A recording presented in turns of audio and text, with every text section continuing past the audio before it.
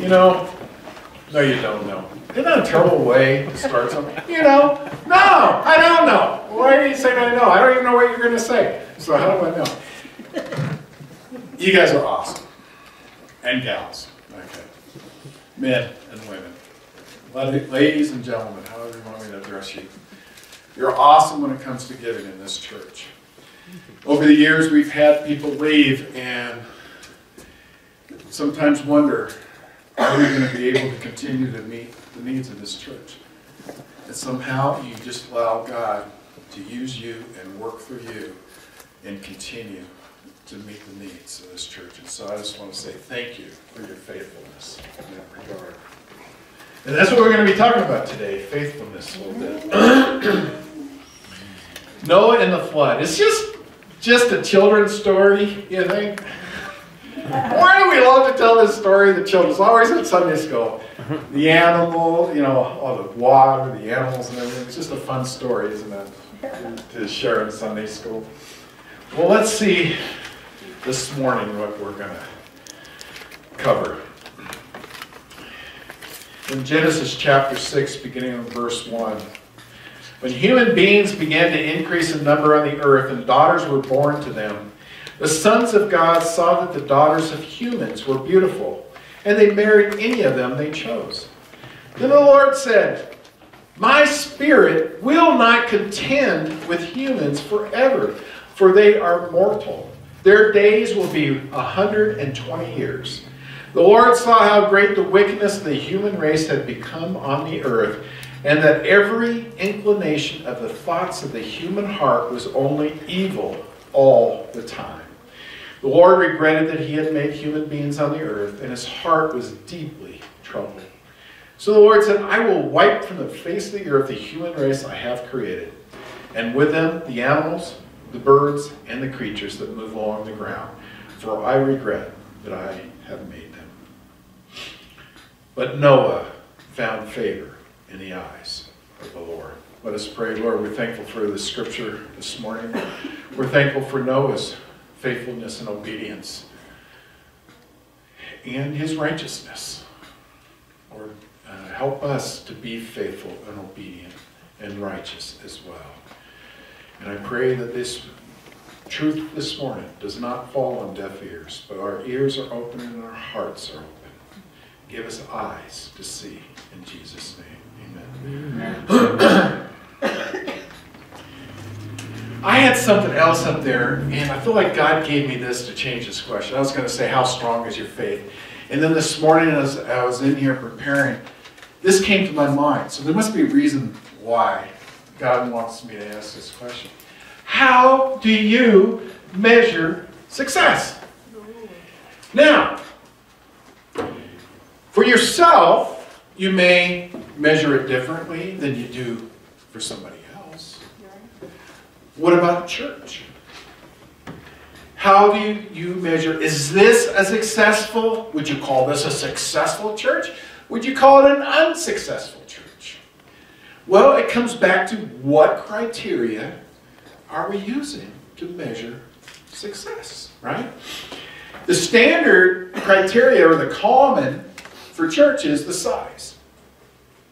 So if we go by numbers, I would have to say we're not a successful church. Now, if we left here and went down to Praise Assembly or Family Worship Center, maybe, we'd say, now this is a successful church, because they got 300, 400 people here, so this must be a successful church. And I'm not saying that's not. I have friends that attend Praise Assembly. I have friends that attend Family Worship Center, and I hear good things about both churches. But I don't think they're measuring that church success by how many people are there. But even pastors, I go pastors retreat, we went a couple years ago to Hatfield, Arkansas. You know, the first thing pastors, you meet them from around the country, first thing they want to ask you, how many people attend your church? It's like, well, I'm going to size you up according to how many people attend your church to see how good a pastor you are. You know, it used to be, growing up, it was always, when you meet somebody, they always say, what do you do for a living? And they would size you up according to what your job was. If you're a doctor, oh man, you must be really a great person because you're a doctor. You know, oh, I haul garbage. Oh, you must be a terrible person because you haul, you know. And we would say, so how do we measure success? You know, what are the things? Is it earthly things? Is it the things we own? You know, in Taiwan, because of the density of housing, you know, almost everybody lives in an apartment. So status was not by your house, status was by the car. And if you had money, you drove a Mercedes-Benz. That was it in Taiwan. If you had money, that's how you displayed you had money. You drove a Mercedes-Benz. Does that mean a person's successful? You know, some people think, you know, Bill Gates, you know, successful. Well, yeah, he's successful, but that doesn't mean I want to be like him. You know? So the reason I put this up, we're talking about faith today. If this church is a faithful church to God, would you say it's successful? What about your own lives? If you're a faithful believer and you trust and rely on God, would you call that success?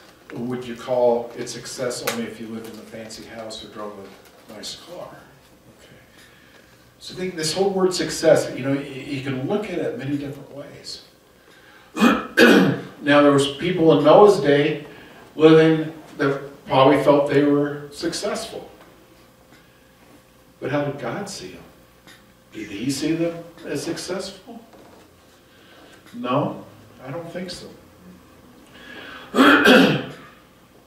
I think we all know the answer to this. I just read it to you, right? Why did the flood come? Well, if we just look at the scripture from Genesis chapter 6, verse 5, every inclination of the thoughts of the human heart was only evil all the time. So there's like two. Only evil, and not only was their thoughts only evil, but it was all the time. These are the words of God. Only evil all the time. Pretty messed up world, right? Not like today. If we continue in the scripture and looking at verses 9 to 14, it goes on to say, this is the account of Noah and his family. Noah was a righteous man, blameless among the people of his time, and he walked faithfully with God. Now, realize, Noah was not perfect. Okay? But compared to everybody else, you know, he was seen as blameless and righteous. Noah had 3 sons, Shem, Ham, and Japheth. Now the earth was corrupt in God's sight and was full of violence. God saw how corrupt the earth had become, for all the people on earth had corrupted their ways. So God said to Noah, I am going to put an end to all people, for all the earth is filled with violence because of them. I am surely going to destroy both them and the earth. So make yourself an ark of cypress wood, make rooms in it, and coat it with pitch inside and out. And the pitch, of course, that's what made it waterproof. That's why you had to use the pitch with the wood. Wicked, evil, terrible times.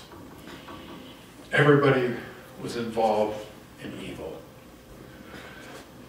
And all their thoughts were evil. But somehow Noah stood out. Noah lived a blameless life. And so God first was looking to destroy everything and everybody, but then he looks at Noah and figures Noah is worth salvaging. Okay? Noah is worth saving. He and his family. Kind of like you study Israel, the remnant. They use the word remnant that's left behind. That's Noah and his family. They're the remnant that God's going to leave behind to start a new generation of people. Build an ark. Anybody ever built a boat? Well, We had some engineers here that could probably figure it out, how to do it. And he obeyed. And it only took him 100 years to do it. No menial task. Now, somebody may argue the point. I've seen other theologians say, well, it doesn't really say it took him 100 years. We can kind of take inference from the scripture. He started when it was 500, and then at 601 is when dry land appears again. So that's kind of where it's taken from. So the general interpretation is it probably took him 100 years. Now, he could have hired people to help him. Even if they didn't believe in what he was doing, if he was able to pay him money, you know, he might have had workers. We don't know. It was just him. He had sons that helped him or not, or what. But it's hard to imagine that he could have taken on this big of construction project totally on his own. Even though it did take 100 years or so, we believe, to build it. Because here's the size of that ark. Everybody knows a football field. I've even run from one end of the football field to the other. Scored a touchdown doing that one time. But it's a long ways. Now our aircraft carriers, our biggest ones are I think three times the size of a football field. But here we're talking back in those days of something 1.5 times. There was nothing, absolutely nothing that could even compare to this size of boat. There may have been fishing boats made as long as 127 feet, okay? So what's that, 30 yards, 40 yards, 35 yards? And football, we're talking football field now of 150, football and a half. So nothing was even remotely in comparison to that. And as high as a 4-story building. This thing is huge. This thing is huge. Recently I've been remodeling our kitchen. I was doing kitchen cabinets, which became somewhat of a monumental task. Because I can only do parts at a time. And so it took me almost took me 3 to 4 months before I finally finished the kitchen cabinets. And I was working a little bit each day on them. And I'm like, you know, you start wondering, am I ever going to complete this? You know? But I just focused on each day. If I could just do this much today, if I can just do this much, then I can see I'm progressing towards a goal. But if I focus just on the goal, it would be overwhelming. It's like, I'm never going to get this done. So maybe that's what Noah did. Maybe it's just like, okay, if we get this part, we just continue working each day as much as we can do and not worry about how long it's going to take. Now this is interesting. The ark was 6 times longer than it is wide. Okay? Think about that for a minute. 6 times longer than it is wide. It's the exact same ratio shipbuilders use today. Isn't that amazing? Isn't that amazing? Back then. So obviously this didn't come out of Noah just think this up. But the same ratio that they used to build the ark, that God gave the plans to do, is the same ratio that they use today for modern shipbuilding. Yeah, preach without effect. Hopefully that doesn't go on here, but Noah was trying to save people. He was trying to get them to turn to the Lord. Now, that's different than him saying, oh, come join us on the ark. Okay? Because God didn't say it. God said, I got room for 8. You know? He didn't say there was, you know, it could take in hundreds of people. But Noah was trying to preach to the people. A day of judgment is coming. You think they accepted it? Noah's obedience saved him, and he's a biblical example of faith, but people didn't listen, did they? 500 years old when we started building this thing. So what's that like today? Would that be like 50 today? I don't know. So you went to what, 800, 900? 500 years old. And then God gives them this monumental task to build this ark. When human beings began to increase in number on the earth and daughters were born to them, the sons of God saw that the daughters of humans were beautiful, and they married any of them they chose. Do you ever wonder when you read this, who in the heck are the sons of God? I'll give you an interpretation I have. No. That's what a lot of people think. Because it's clear in Scripture, angels don't marry. They don't marry, okay? I think what it is Seth's sons married to Cain's descendants. Then he's talking about the sons of God coming from the line of Seth, right? Remember we talked about that line of Abel and Seth was the godly line, and Cain's line was the ungodly line, and that they began to intermarry, okay? And we see throughout the Old Testament, time and time again, the Israelites remarry people that were worshiping other gods and other idols, that they became corrupt. They were influenced by the people who they married. And so there's reason, you know, when God says, you know, we're to marry someone else equally yoked, that type of thing, meaning somebody else that's a Christian, because if not, it can lead us astray.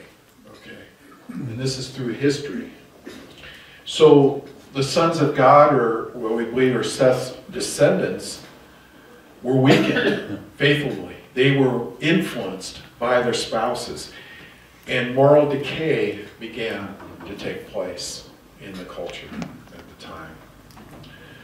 And result, evil becomes the norm instead of the exception. Almost sounds like today's culture, doesn't it? Evil becomes the norm, right, and not the exception. Right? And then God said their normal lifespan will be no more than 120 years. Well, they lived longer. I mean, they lived 800 some years. But this, we believe, is the time he's saying that's left on earth before the flood comes, when he makes a statement. That you have 120 years to repent. Mm-hmm. You know. And it does not take place. To change from your sinful ways, to turn to God. I'd say a pretty patient God. Do you think that's a pretty patient God? Of course, for today, you know, we say maybe today it'd be 12 years or 10 years or something. So, okay, you have 10 years, according to our lifespan compared to the lifespan then. But time still ran out. Floodwaters came. But here's the question for you this morning. How long has God been patient with you? Is your time about to run out? God is a patient. Praise God. He is a patient God.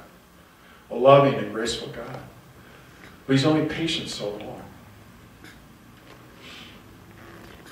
Now we're going to...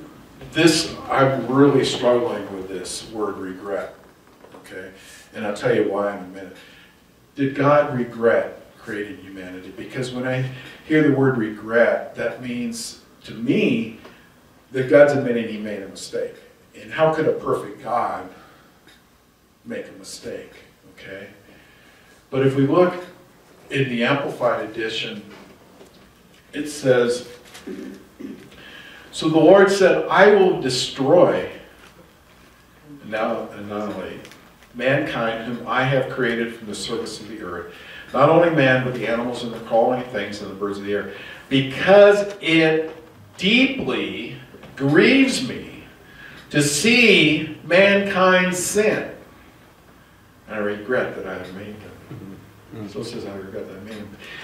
But there's deep sorrow there expressed by God, that man has turned away from God. Sounds kind of like Garden of Eden, doesn't it? Rebellion has taken over. And they have chose something other than God. I don't think God's admitting he made a mistake or changed his mind, because if you look at 1 Samuel 15, it says, he who is the glory of Israel does not lie or change his mind. For he is not a human being that he should change his mind. But it sounds like another word for regret can be deep sorrow. And maybe not regret of what he did as much as regret of what man did in turning away from him. What the people have done. And he's deeply sorrowful that they chose sin and death over him. Same today. God has deep sorrow for anyone that chooses sin and death over him. Sin should be no news, grieves God. It separates us from God. It breaks God's heart when we sin. Righteous, blameless. But yet we know for Noah, he still had some sin because he was not perfect. But God considered him righteous and blameless. And here's what, we talked about this again this morning. We make mistakes.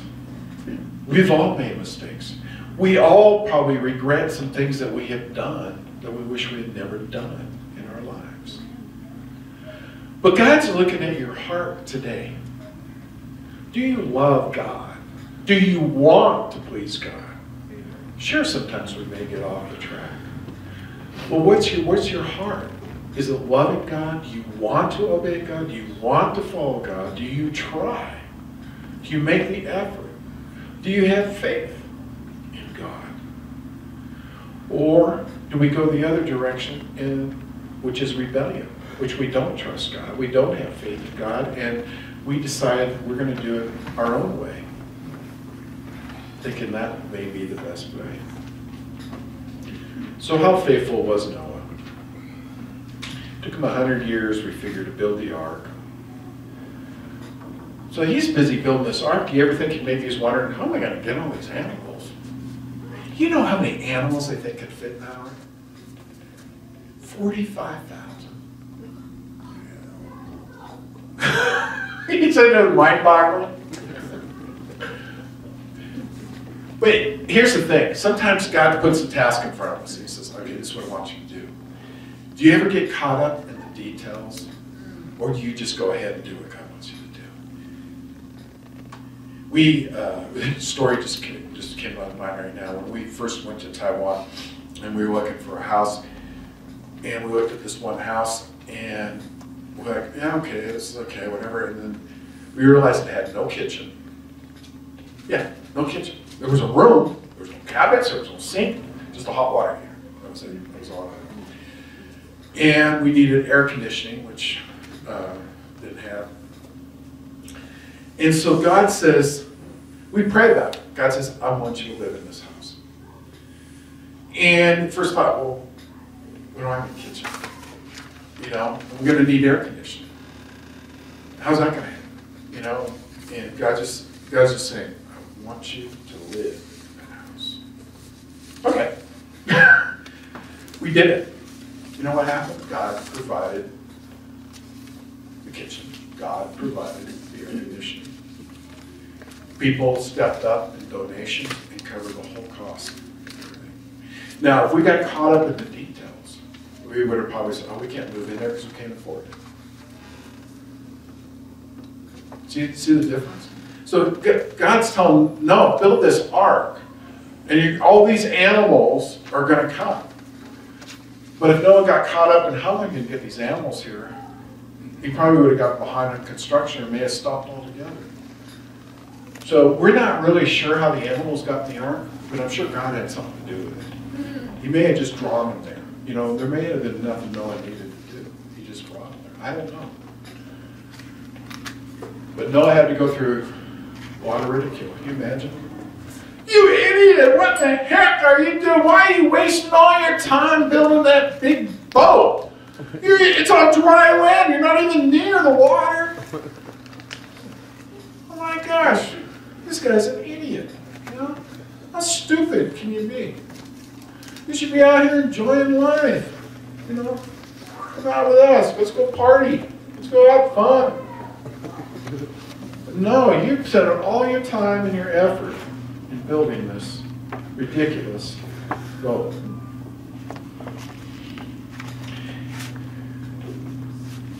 Does anybody get mocked or ridiculed today for your faith? Yeah, we live in a very evil world right now. And the people may be saying something similar to you. You know, why do you believe in a fairy tale? Why do you believe in something that doesn't exist that you can't touch, you can't feel? Why do you waste your time going to church on Sunday?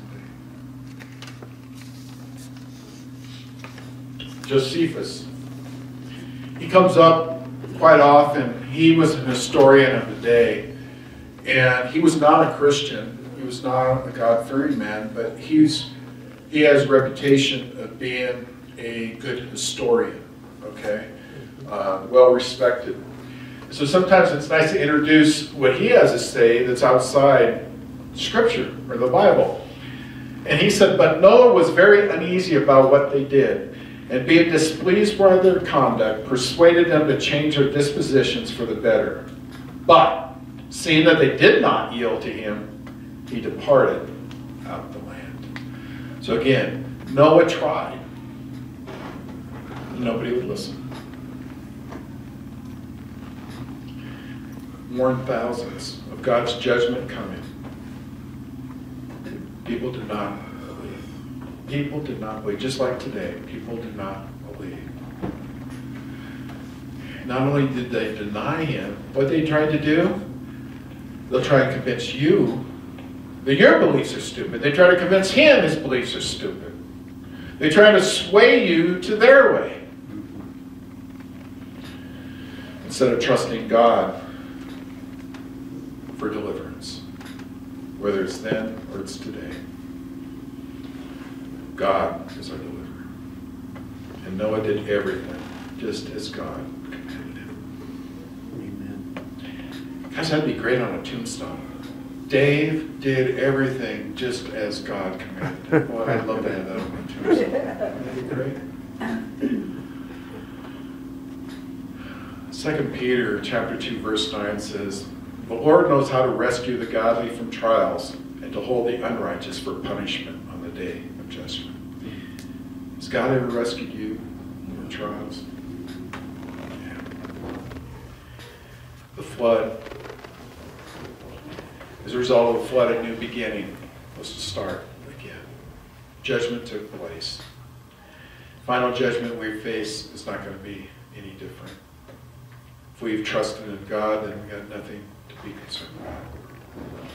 2 Peter 3:9 says, the Lord is not slow in keeping his promise, as some understand slowness. Instead, he is patient with you. He is a patient God. Not wanting anyone, no one, absolutely none, to perish, but everyone to come into repentance. You think he did this flood because he wanted everyone to die? Don't you think he'd be much happier if they all would have come to repentance and he didn't have to wipe out the face of the earth? I thought every culture had a flood story, and that's not true. When I was researching Africa, I guess, don't have flood stories, but there's a lot of places, especially in Europe, most have a flood story. Some of it they view as something regional, because I don't know how they would know if it was regional or not.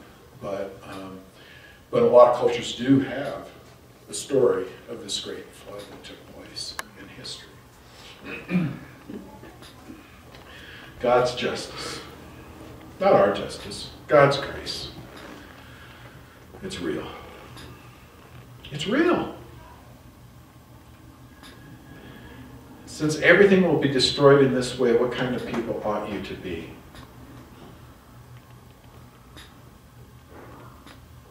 What kind of people should we be? Holy, godly people. To live lives that bring honor and glory to God. Godliness.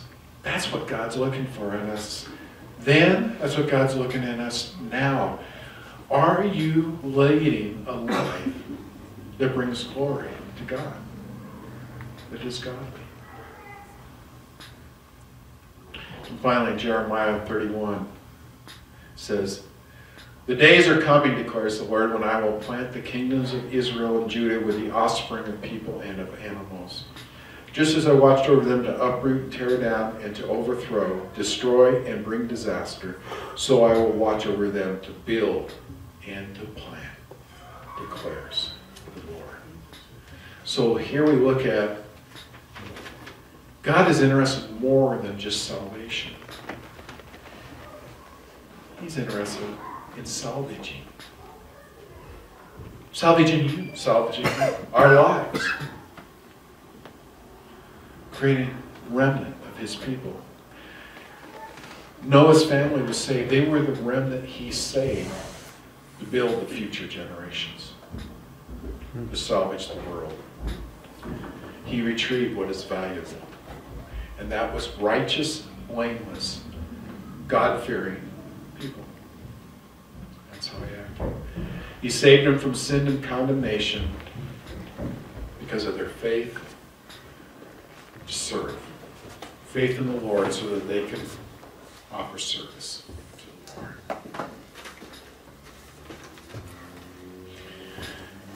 Now's the time of invitation. What we see in the story with Noah is a man that was faithful and obedient. God asked for nothing less from us today. To put our faith in him and to be obedient to his call on our lives. And so we're going to show this video right now. If you need prayer, feel free to call one of us to come pray with you or come up. And let's reflect a little bit on what faith is. God of the impossible. Anybody want to go see the ark? Yeah. You know they built a replica of it? A life-size replica. Look at how small the people look. In Williamstown, Kentucky. We're going to go one year. And I see that our daughter's in St. Louis, and we actually from here go through St. Louis to go on to Williamstown. So I'm thinking, no, we'll go combine it with a visit to her one time. But yeah, I know somebody that went and saw it and said it was pretty neat. But, yeah. I want to go. Gosh, look at, I mean, look at this size of the thing. It's something enormous, isn't it? Yeah. Yeah. So, anyway, okay. So, anybody rolling up the trousers, feel the water coming in? Okay.